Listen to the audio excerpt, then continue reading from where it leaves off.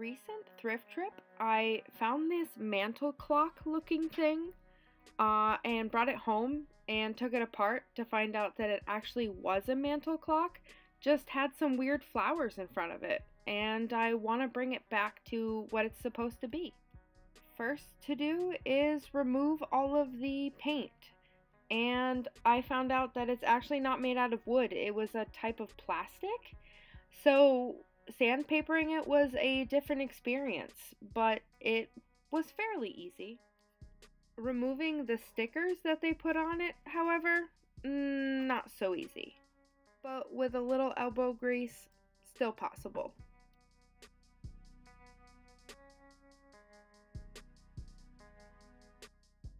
After sanding it completely, I had to remove all of the dust, so that when I painted it, I ended up with a smooth, even coat and didn't end up with little sand patches.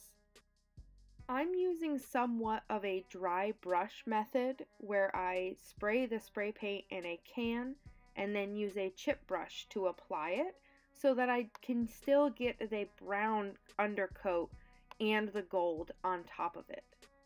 If that makes any sense to anybody other than myself. Using a wood finish stain marker, I went back in and got the crevices of the wood. On to spraying a wood lacquer to seal in all of the paint that I have just added to this piece.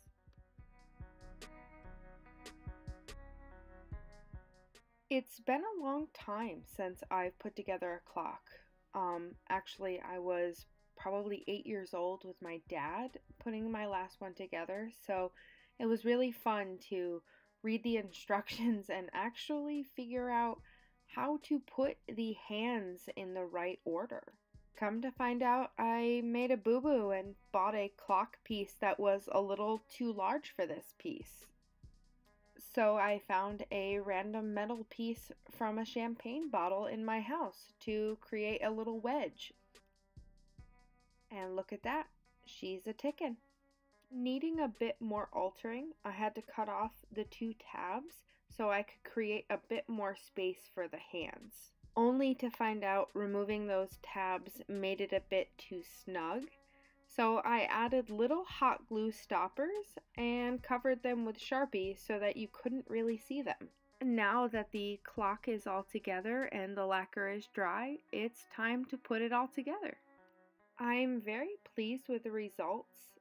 Obviously, upon doing this project, I probably would change a few things going at it a second time, but it's still really great, and I had a lot of fun doing it. And don't forget to hit subscribe for more thrifted lifestyle videos.